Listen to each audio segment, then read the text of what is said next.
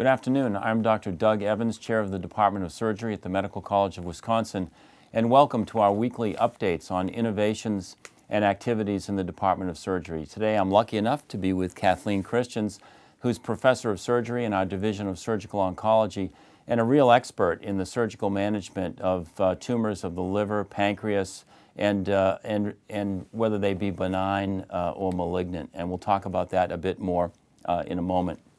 Kathleen went to medical school at the University of Iowa and then came for her surgical training here at MCW.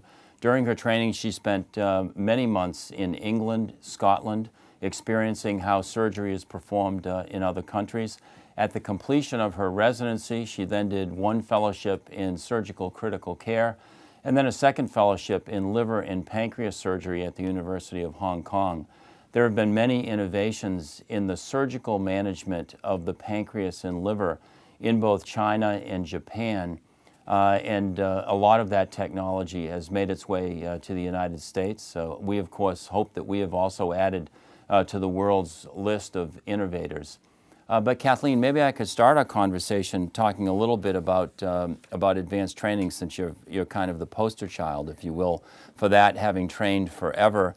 Many in our audience realize that you go to medical school for 4 years, then do surgical training for anywhere from 5 to 7 or 8 years, and then fellowship training on top of that. So it truly is an incredible length of time. But there have now been a lot of work, not only in the published literature that we read in medicine, but also in the lay press, on the whole relationship of volume to outcomes, centers of excellence, fellowship training. Maybe you can comment a little bit on fellowship training. Right, so I'm the co-director of our HPB fellowship program, which stands for hepatopancreaticobiliary surgery. And essentially that's surgery that involves the liver, pancreas, and biliary tree. And the training involved in that is an intense 1 to 2 year training program whereby the individual is trained in basically all benign and malignant diseases of the liver, pancreas, and biliary tree. And in addition to that, our fellows are also trained in minimally invasive surgery, usually encompassing not only laparoscopic surgery, but also robotic surgery. Certainly the robot has gotten a lot of attention also. And what is the role for the robot? Maybe first of all you can explain to our listeners how you do the surgery through the robot, because obviously the robot does not do the operation, you do the operation, but how you use the robot to do an operation. And then in subsequent videos, we'll probably film you working in a robotic operation. But how does that all work? Okay, so for starters, yes, for sure the surgeon is actually doing the operation. You have one person at the bedside that is passing instruments to and from the robot, and the person who is doing the case is sitting at the console, and you have specific instrumentation that is directly working through the console to do the work at the bedside. So you are actually driving the whole show. And the advantages of robotic surgery is that you have wristed motion, so anything that your hands can do or your wrists can do, you can do, as opposed to chopsticks, which are laparoscopic surgery. You have 3D vision as opposed to 2D vision, and the robot is really useful for procedures that are in confined spaces where you need high precision, both visualization and microscopic type work. So those are the advantages of the robot. In terms of HPB surgery in the robot, any surgery can be done with the robot, but I think it's important to note that the robot is just a tool. So you need to be able to do the same excellent quality surgery that you would do open as with the robot. So if you can't obtain appropriate margins, you can't obtain appropriate lymph node resection, etc., then perhaps that's not the appropriate case for a robot. So for instance, the cases such as cystic neoplasms of the pancreas, choledochocysts, liver resections. I've done some caudate liver resections. There's specific indications where the robot is excellent, and there are other cases such as locally advanced cases where the tumor may be wrapped on multiple major blood vessels that it might not be worth the effort, so to speak, to dock the robot. So that is somewhat surgeon dependent, but it also has to do with the quality of the operation that you're doing. Yeah, it's fascinating. You know, all of us associate new with better, right? I mean, we do that even if we're buying a car. We associate something, a new model or a new innovation, with actually being better. And I think it's virtually impossible for the lay public not to do that with medicine. So what you're saying really is that there are certain operations for which the robot or the laparoscopic approach is helpful and beneficial. And there are certain operations where making an, if you will, old-time incision is the safest, best approach. Exactly. Right. That's Certainly with cancer, the outcome that is so hard to measure but is so critically important is the length and quality of life of the patient. Right. And for that, the cancer operation needs to always be done really well. Exactly. So it trumps how you do the operation is absolutely critical. So you need to make sure no matter what modality you use, the final outcome is what you're there to achieve. So. One of the areas that Dr. Christians is a true expert in is neuroendocrine tumors. They can arise anywhere in the gastrointestinal tract, but are particularly prone to occur in the pancreas. Stephen Jobs was probably one of the most famous people to develop a neuroendocrine tumor of the pancreas, or a pancreatic neuroendocrine tumor. What separates that from the typical kind of pancreatic cancer that, for example, Luciano Pavarotti got, or Patrick Swayze had, the more traditional type of pancreas cancer?